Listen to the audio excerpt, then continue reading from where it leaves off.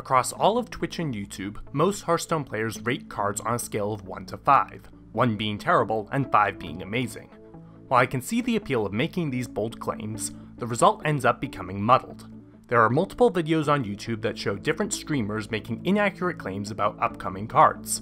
Claims of this sort are so inaccurate that Trump has made a series where he reviews his own card reviews. These inaccuracies show how complex this game is. Attempting to represent the different aspects of these cards with a number from 1 to 5 does not suffice for accurate representation. Some cards are consistently powerful, others are strong if used correctly, and others still are used to counter other decks.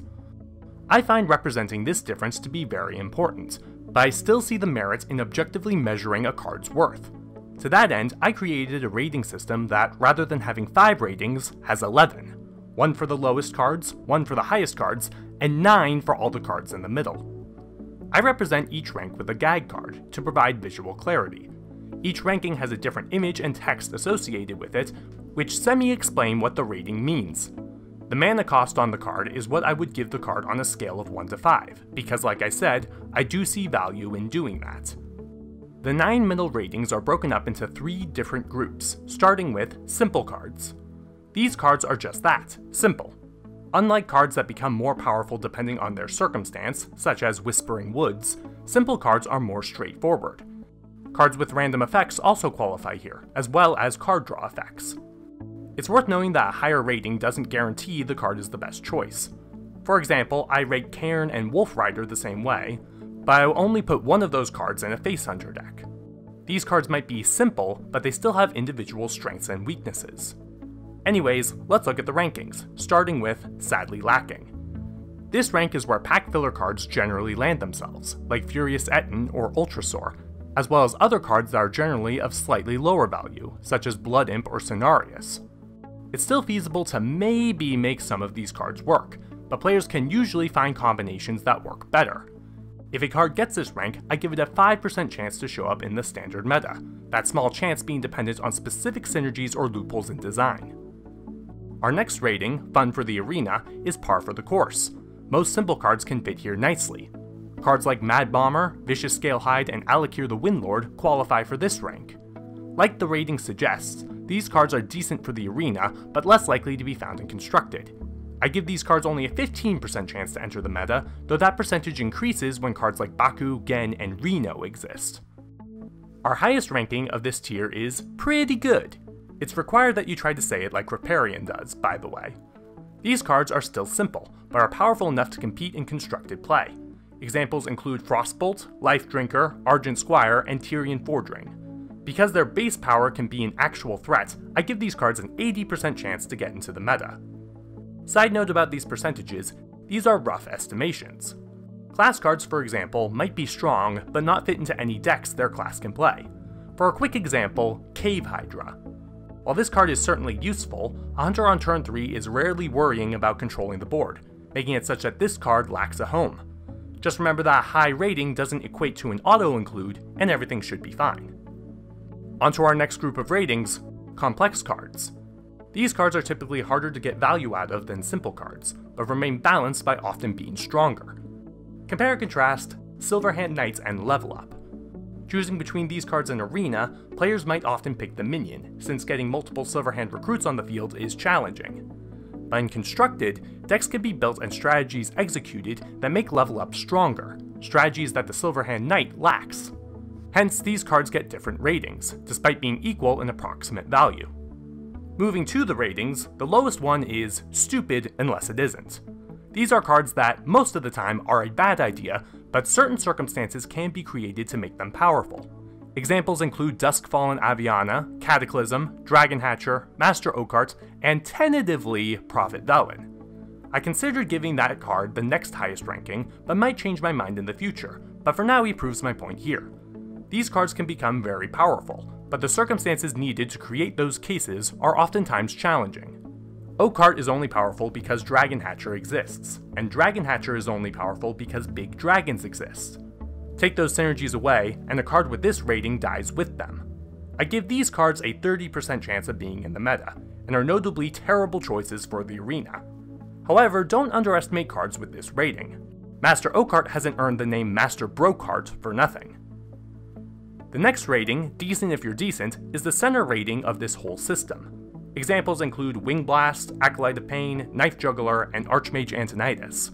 These cards are more balanced and easier to use than the stupid and less not cards, while being more complex and varied than simple cards.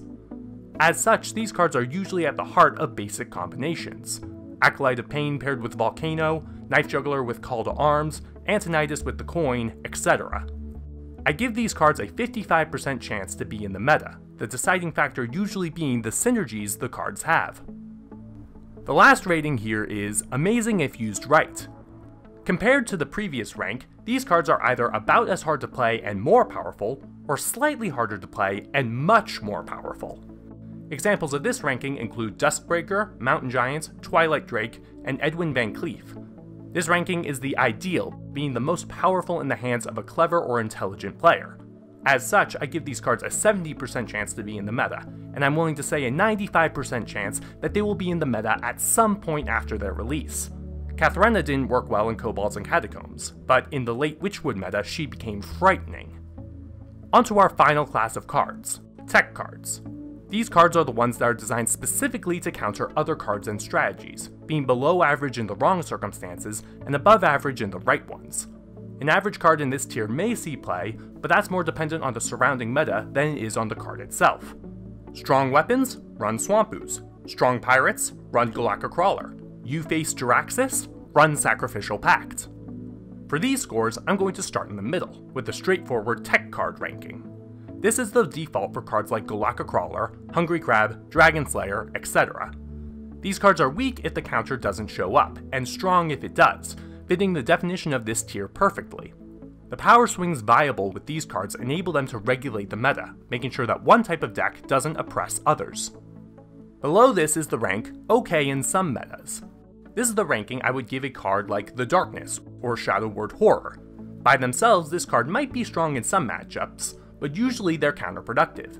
Though it is possible for cards like this to obtain decent synergies, more on that later. Higher up is the rank Excellent in most metas. Examples of this include Mind Control Tech, Witchwood Grizzly, Loatheb, and Spellbreaker. These cards still count as tech, but they are powerful enough and useful enough that they can be included in the right decks with little consequence. Even aggressive decks can find appreciation in a card that eliminates taunt. All this together creates our little hierarchy, though there are some gray areas.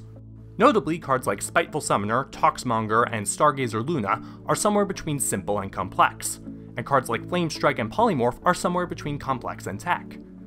For Spiteful Summoner and cards with Recruit, the power of the cards is dependent on how the deck is built, and rarely on how the cards are played. That being said, I usually give them a complex rating, mostly out of simplicity. Perhaps I should give these cards their own unique rating, but for now I think that's too complicated. For Toxmonger and Luna, the situation is slightly different. While strategies can be used to increase their power, Toxmonger doesn't improve much, even in the best case, while Stargazer Luna is still primarily based on luck. As such, I default to the simple ratings, with Toxmonger getting a sadly lacking, and Stargazer Luna getting a pretty good. Similar story for hard removal and board clears. While they can be considered tech against big minions and small minions, those situations are common enough that it's more straightforward to rate them as complex. In short, simple cards are consistent or consistently random, complex cards are useful when used correctly, and tech cards are more or less useful depending on your opponent's cards. For cards in the gray areas, I choose what fits best in each individual case. Now, all we're missing is the last two rankings, the highest and the lowest. I try to rarely give these rankings because they should never exist. Ideally, all cards receive one of the other 9 rankings, but sometimes Blizzard messes up. Some cards become too strong or others too weak, and while this has been happening less, examples still exist.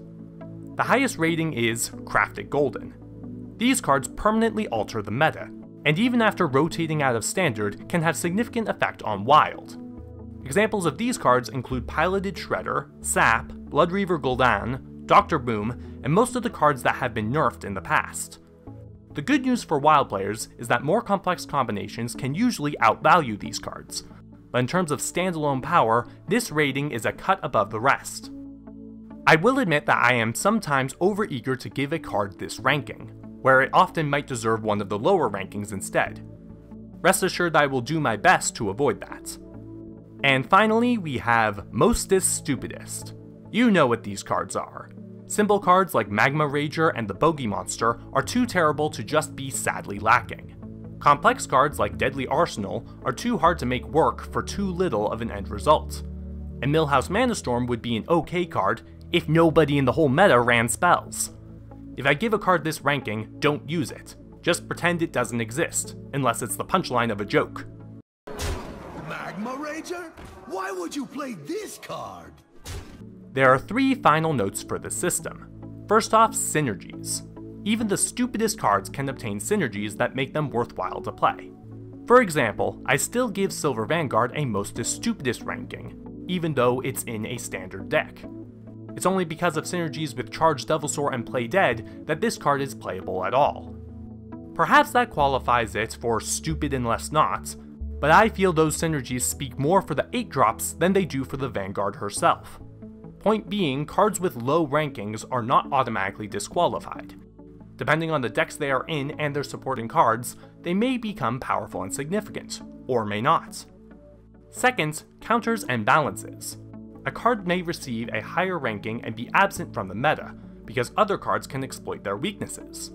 Linessa Sunsorrow is a strong card, but in a meta with silence effects and a focus on tempo, she and the deck she is in are hard to play. The short-sighted may take this as evidence that I don't know what I'm talking about. I challenge those players to come back here after a few expansions and see who was truly correct. That being said, a final disclaimer. I am human, believe it or not. All of these cards are on a multi-dimensional spectrum, being better in some ways and worse in others. I might give a card one ranking, and some may argue it should be a bit higher, others a bit lower, or that it should be complex, or whatever. I will do my best to be as accurate as possible, to place these cards in a neat little box, but I may misplace a card or overlook a key aspect. I encourage you all to discuss this respectfully in the comments and elsewhere. That being said, I think we can all agree that I put much more thought into this than most.